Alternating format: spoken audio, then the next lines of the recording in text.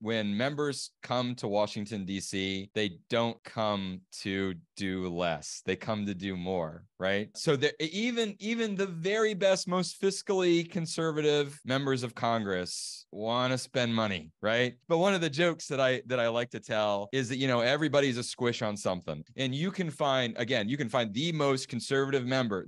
I guarantee you, there is one thing that they would just spend to oblivion on, right?